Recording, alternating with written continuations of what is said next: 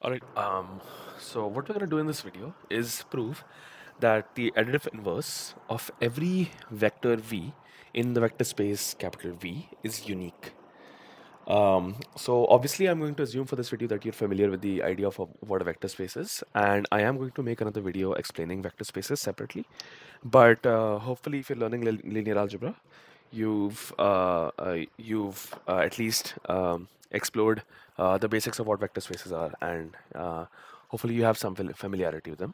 So to show that the additive inverse is unique, first we know by from the vector space axioms. By the way of taking this directly from Wikipedia, so we know from the vector space axioms that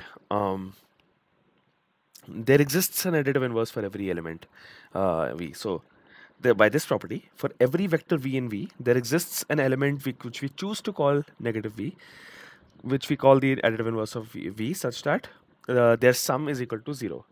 So we know that this element exists. But what's stopping us from, say, having two additive inverses? So for example, if this right over here was the vector space, this huge circle is, pretend that this is the universe of the vector space. Um, this is the vector space V, it's a set. And suppose we consider some element V in this. So we know that for every element V, there exists an additive inverse. So there is no such element V in the entire vector space which does not have an additive inverse. That's impossible. Otherwise, it wouldn't be a vector space. So we know that there exists some element V dash such that V plus V dash is equal to 0. Typically, we don't call it V dash, we call it negative V. So V plus negative V is equal to 0. So negative V is a single symbol, which we treat it as a single symbol at least. But what we've shown is that, or not what we've shown, what defines the vector space is the existence of such an additive inverse. But so it guarantees that there is at least one additive inverse, but it doesn't say how. It doesn't directly say how many additive inverses there are.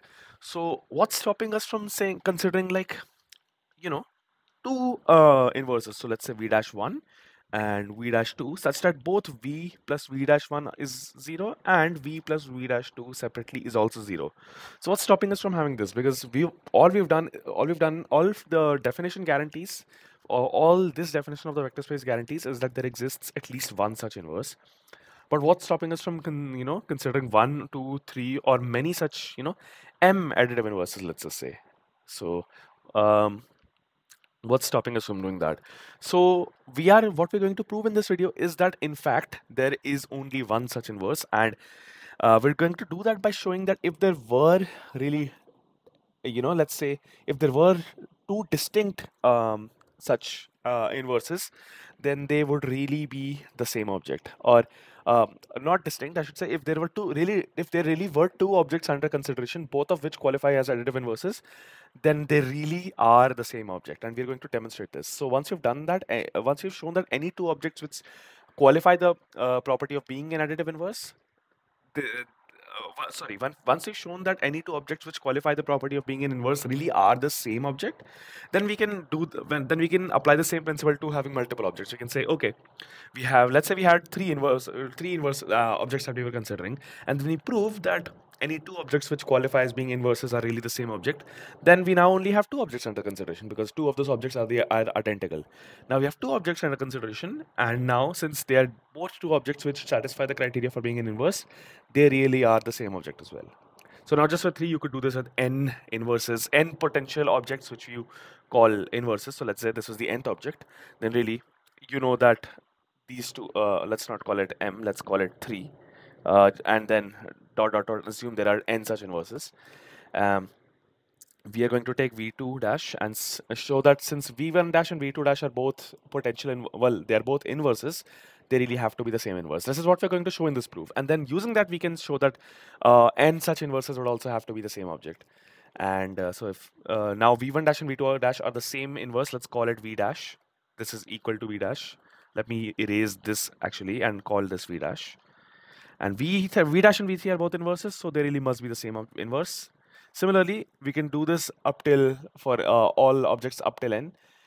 V dash and vn are both inverses, so they really must be the same object, same inverse. So this is what we're going to prove, that if there are any two inverses, then they are the same inverse. So let's demonstrate that over right over here.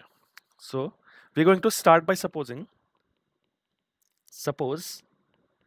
0 and 0 dash are two.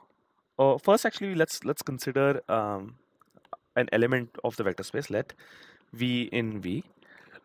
Suppose 0 and 0 dash are two additive inverses of v. That is, v plus v dash is equal to sorry, v plus 0 is equal to, sorry, I should really say not 0 and 0 dash. This is not this would have been the identity. Let me just call this v1 dash and v2 dash, like we were calling in the universe that I drew out in like as part of our scratch work below. So let's suppose v1 dash and v2 dash are two additive inverses. You could really call them my negative v1 and negative v2, but I for this problem I would prefer to just use v dash because that looks more like a singular symbol to me than negative v1, negative v. But anyway, so there are two inverses. That is, v plus v1 dash is also equal to 0, the additive identity, and v plus v2 dash is also equal to 0. So now this is the case. Now we will consider v1 dash is equal to v1 dash plus 0. v1 dash is the additive inverse of, is at least one of the objects, or one of the additive inverses of v. So we know that it's a vector. v1 dash is a vector in v, so it can be written in this form. We know that any vector plus 0 is the same vector, where 0 is the 0 vector. So now that we've written it as v1 dash plus 0, we can write that this is further equal to v1 dash plus, well, what is 0? This is 0. This thing right over here. Both v plus v1 dash and v plus v2 dash is 0. So yeah, 0 can be rewritten as v plus v2 dash from this equation right over here. So now we have v1 dash is equal to v1 dash plus the quantity v plus v2 dash. We now know that addition is associative on like on vector spaces from this property right over here. I should use a different color. Yeah, this property right over here. So now that we have that, we can rewrite this as v1 dash plus v. This is equal to v1 dash plus v plus v2 dash. Again, we will use this thing right over here to show that v1 dash plus v, and also addition is commutative, so v plus v1 dash is the same as v1 dash plus v. So this is equal to v1 dash plus v, which is equal to v. Sorry, which is equal to 0. And 0 plus v2 dash, and you can probably see where this is going.